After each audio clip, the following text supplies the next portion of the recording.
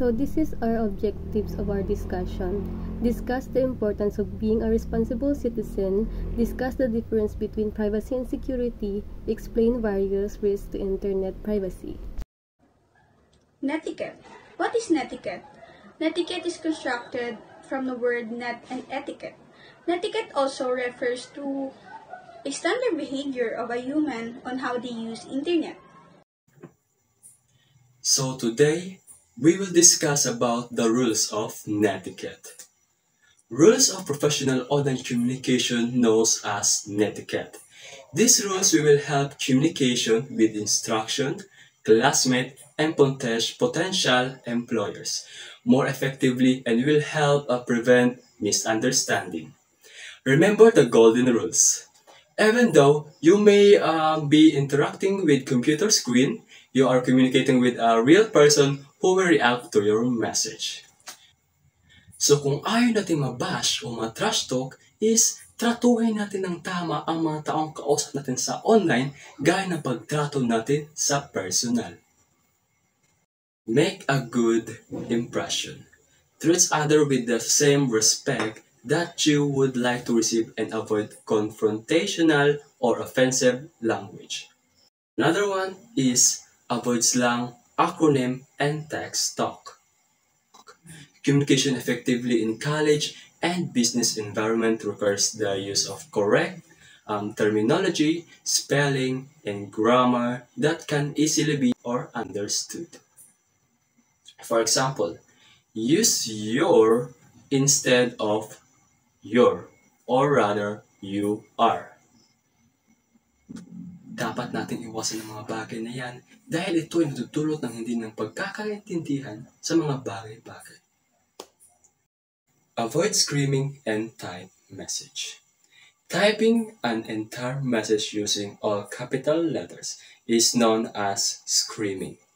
It is distracting and generally frowned upon in professional environments.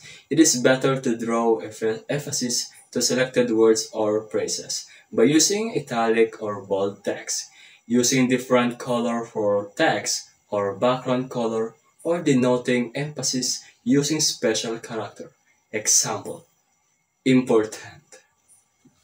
Proofreading your message before you send them is a best practice for effective and efficient communication. Strive to make your communication concise and free of any. First, spelling and grammar error. Second, confusing terms or phrases that could be misunderstood.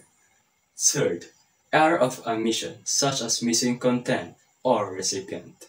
Fourth, error in accuracy of information. Ito ay para masiguro na malinaw at tama ang iyong mensahe bago ito ipadala, na nagbibigay dahil sa epektibong komunikasyon. Exercise good judgment when sharing information with others online.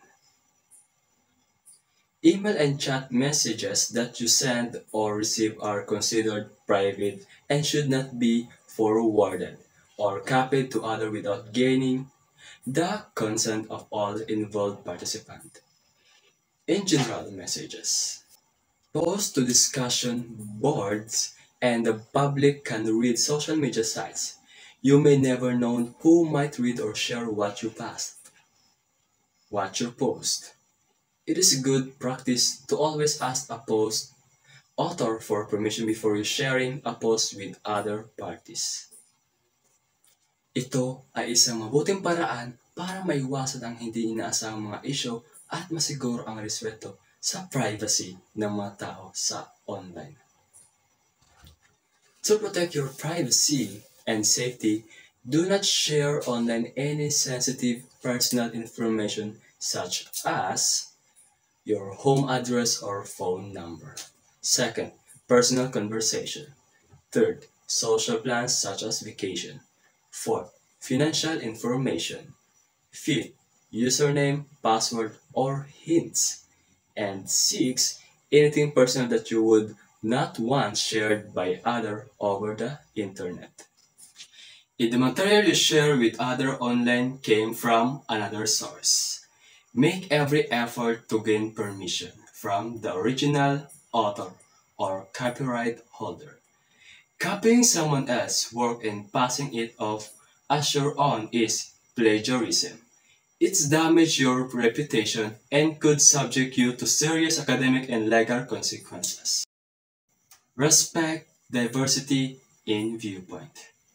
Be constructive and respectful when sharing opinions, belief, and criticism, or responding to those of others in the conversation. When sharing a viewpoint that differs from someone else, this is a best practice to first acknowledge the other person by briefly restating what he or she said, but in your own words. This lets a person know that you are listening and trying to understand them. Another is, when presenting an opinion or criticism, it is helpful to use phrases that identify to whose point of view you are referring. Opinion is yours. You can begin with the praise in your experiences, or in my opinion. It is a viewpoint or someone else. Make sure you identify that in your message. Example, according to Eric Exon or the President's Believers. That's all our rules of netiquette. Let's proceed to our next reporter. Do shall not use the computer to harm other people. Remember, the human when communicating electronically, whether through email, instant message, discussion posts, text, or some other methods. Practice the golden rule. Do shall not appropriate other people's intellectual output. For example, the program that you write for the project assigned in this course are your own intellectual output. Copying somebody else's program without the proper authorization is a software privacy is unethical. Do shall not use other people's computer resources without authorization or proper comprehension. Do not use the computer in a way that may harm others. For example, harming or corrupting other users' files or data, stealing someone's information, hacking, spamming, and cyberbullying. Cybercrime. Cybercrime is defined as a crime in which a computer is the object of the crime. Hacking, phishing, spamming, and child pornography is used as a tool to commit offense. There are three common forms of cybercrimes: copyright, plagiarism, computer addiction. Computer addiction are also generally by online and offline version. Lastly, also computers have a related forgery, fraud, and identity theft. Example, electronic theft, cyberbullying, cybersex, child pornography. Hacking involves unauthorized access to any of your devices, like computer, desktop, and phones. It is easier made by online information, techniques, and malwares.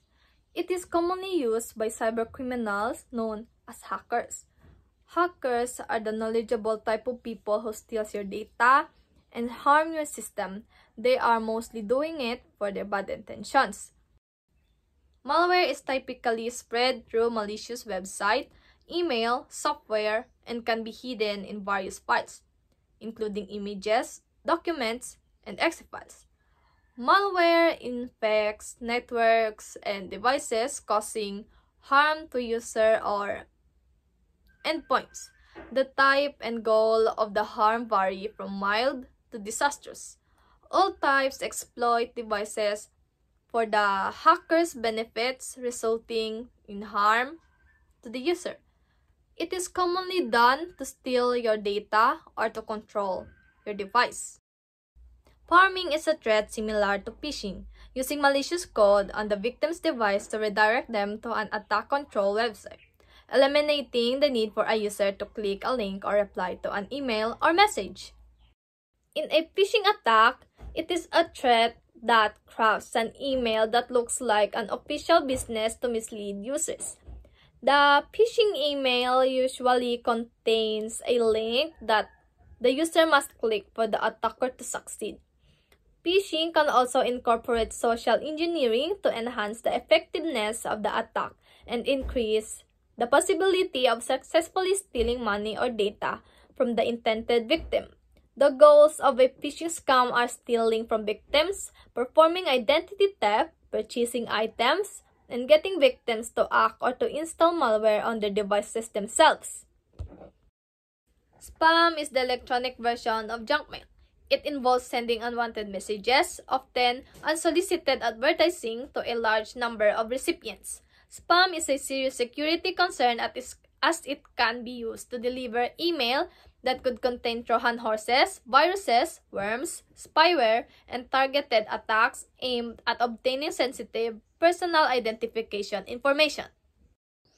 Computer viruses can cause damage to programs, files, or hard drives, replicate or flood networks, disrupting system performance, sapping memory, and causing frequent crashes. Viruses can be spread through networks, disks, email, attachments, or external storage devices, with early computer viruses often found on infected floppy disks due to limited device connection. Eavesdropping attacks involve a hacker intercepting, deleting, or modifying data transmitted between two devices. They exploit vulnerability in unsecured network communications, often involving sensitive business data sent to colleagues. These attacks are difficult to detect and may not negatively impact device or network performance. A computer worm is a type of Trojan horse malware that can self-replicate without human activation after breaching a system. It spreads through an internet or LAN connection and uses social engineering to deceive users into running it. So there are 9 types of computer worm. The first one is Morris worm, Bagel, Blaster, Conflicker, MyDoom, Ryuk, SQL Slammer, Stormworm, and Stucknet.